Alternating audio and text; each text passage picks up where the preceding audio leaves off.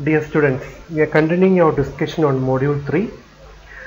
In first part, we are discussed about industrial safety and different dimensions of industrial safety.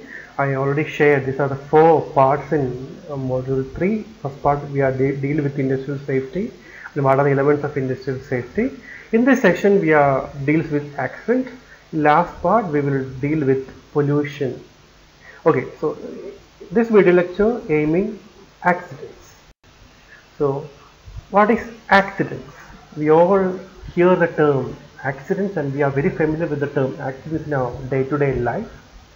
So, it may be a road accident, whatever, many accidents we know. Here we are discussing about industrial accidents. Of course, industrial accidents happening in industry. So, what is industrial accident? Industrial accident can be defined as an event which happened to related to the health of a man suddenly occurring and originating from an external source which is associated with the performance of a paid job accompanied by an injury followed by a disability or even death. Basically, we need to understand 3 terms. Basically, accidents we are related to the employee happening to a worker which occurring suddenly because of some external factors. Through this unexpected incident, it affects the performance of the employee, or it may be make any injury, or it can be make disability or even death. So accidents is a sudden occurring in any industry due to any external reason. So while we are discussing about industrial accidents, as an industrial engineer, our major concern about the cause factors related to accidents. Generally, 2 cause parameters are there which are related to accident. One is direct cause, second one is indirect cost. So what is direct cost associated with accident? Direct cost is the cost we are spending which directly associated with the person having an accident. Maybe the amount we are paying for the hospital expense, amount we are paying as a compensation, amount we are paying as insurance, amount we are paying for meeting any expense of the employee which met the accident. Maybe the wage loss of injured person, we have to pay that, right, because it's happening in our industry. So all cost is directly associated with because of that accident. There are indirect costs, indirectly how this affects the industry. Lost time of injured person, if a person is having an experienced one, if he's not working in the industry, it's affecting the total productivity. Because of an accident, maybe damage the equipment or material or even plant, that's indirect cost. We have to pay for an additional worker on behalf of the injured worker, that is an indirect cost. Maybe due to this accident, maybe some production delay may happen, that also having indirect cost. So it's clear what is the difference between a direct cost and indirect cost. So these are the 2 type of costs associated with any type of accident. So generally industrial accidents are classified into 2. Machinery accident, the accident happening due to machinery problem, and non-machinery accidents. Generally classification is 2, machinery accident and non-machinery accident. What is machinery accident? Machinery accidents are the accident occurred due to inadequate safeguarding of machines. Basically, the accident happening is not because of any reason of the employee, it's happening because of the improper maintenance or improper installation of the machines. It can be reduced by proper safeguarding of belt, gears. So we know the industry which have made accident due to the breakage of belts, gears, etc. because of many reasons are there. Non-machinery accidents are basically the accident occurs which relates to the personal reason of the employee or because of the reason in the infrastructure. What is machinery? Second is non-machinery. Machinery is accident happening to the reason of machine. Non-machinery, basically it can be happening to the reasons of persons, or that's a worker, and those who relate to in infrastructure. So what are the major reasons for non-missionary accidents? One can be age. I said one of the reasons for non-missionary accident is due to the employer or the worker who is working. So age is a factor. If an experienced one is working, the chance of accidents may be less. Second can be experience. If if a worker is working in a mission on a for a longer term, longer years, he know what is how to deal with that mission. So experience is a factor. Physical condition of the worker is a factor. If you have a small illness like a fever, throat pain, cold, headache, that may lead to any fatigue. That will lead to maybe due to for reduce the focus on while doing the experiment or while doing the work. That also lead to accidents. The production rate, if a target is there for the worker to complete the production rate, if he is working to complete that much amount of production, surely he has to work in a very speedy manner. So because of that speed, chance of accident is more.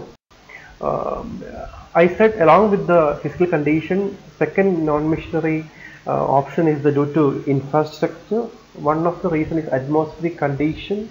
If a worker is working in a higher temperature or a colder temperature, both way, if chance of accidents is due to illumination or improper lighting. Fatigue of the employee is also a reason.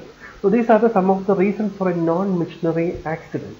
So generally cause also can be considered in a similar manner what we are explained now. Generally two causes may be there. One is technical causes, that's the one we are explained as a mechanical missionary failure. Mechanical factors or environmental factors is called technical factors. Second one is human causes. This type of general classification may be technical causes as well as human causes. What is technical causes? As I said, technical causes are due to the technical errors in plan, equipment, tools or material handling system, whatever it may be there. So it can be generally two: mechanical factors or environmental factors. Mechanical factors may be the factors, the cause of accident is the mechanical part or machinery part. So it may be due to the improper installation, improper material handling, overloading, any type of leakaging, improper usage of boilers, pressure vessels, etc., unsafe mechanical design or construction. These are the major reasons for mechanical factors. Here the main focus factor is mission. Without proper installation, without proper maintenance, it leads to accident. Second technological factor is environmental factors. As I said earlier, lighting, temperature, humidity, improper physical condition, atmospheric condition, which all technical factors will lead to accidents. So these are the first area, technical factors. Second factor, the environmental factors, we already discussed that. Low temperature, high temperature, illumination, proper improper ventilation, presence of dust, fume, smoke, long working hours, less break, all are the environmental factors which affecting the accidents. Second are human factors. We already discussed about human factors. Age, if an experienced worker is working, the chance of accident is less. The health of an employee is very important. He has to be working in a very good health condition. Lack of knowledge and skill. Experienced one have a high knowledge, it will reduce the accident. High anxiety level of workers, which also lead to accidents. Fatigue of the employee is one of the major reasons for accidents. Carelessness, negligence are all are human factors which lead to accidents. So these are the major factors which affecting the industrial accident. So why we need to prevent accident? Why we need to prevent accident? If an industry having a very high number of accidents, surely its productivity should be less. So basically, to increase the morale of employee, we had to prevent the accident. To have a better employee-employee relation, we have to prevent accident. To reduce the operation and production costs, we have to prevent accident. To prevent the injury, medical death, maybe to any harmfulness of the employee, we have to reduce the accident, prevent the accident. For increasing productivity, we must prevent accidents. So these are the major objectives of why we need to prevent accidents. From the as a summary, we know for if an industry has to be, we said it's a good working condition. We should avoid different types of accidents causing in an industry. So how we can avoid this area? How we can avoid accidents? What are the methods? What are the methods which commonly used in industry? Where are the areas we have to be look into for reduce accident? First one is safe workplace layout. One of the major reason of accidents are improper layout. With proper work layout, with enough spacing, with enough control of the employee, with enough passage to workplace road tracks, without high ceiling, floor not skippy, such as be plain.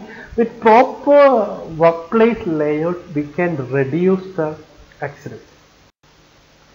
Safe working condition, that is one of another reason. Closed room, air temperature, air purity, humidity, proper ventilation, proper lighting, sound, noise. Safe working conditions surely increase the productivity of the employee, so that automatically lead to prevent the accident.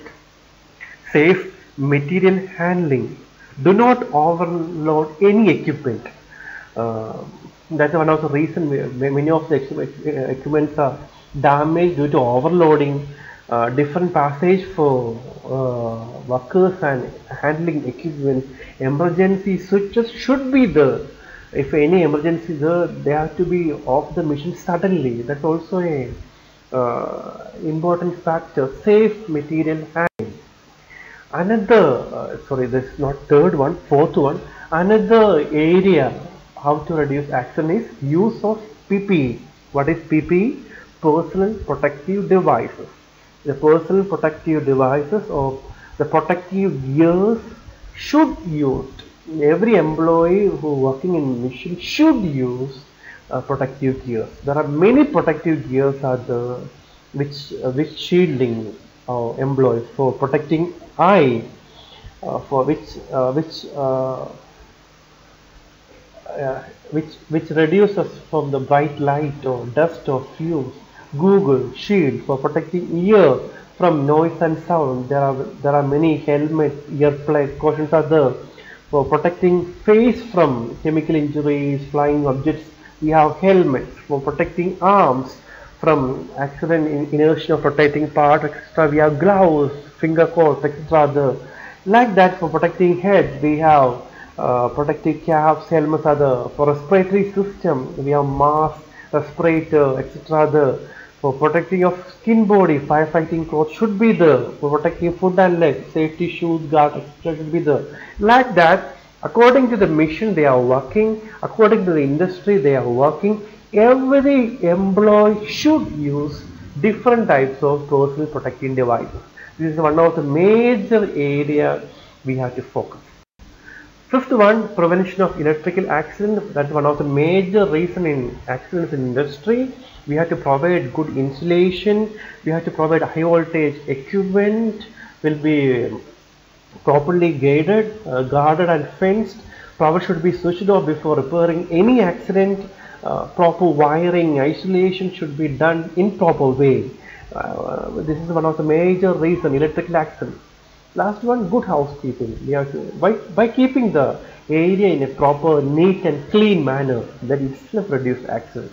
By neat area, clear passage, well drained, well maintained road, extra will reduce the accidents. So these are the major aids.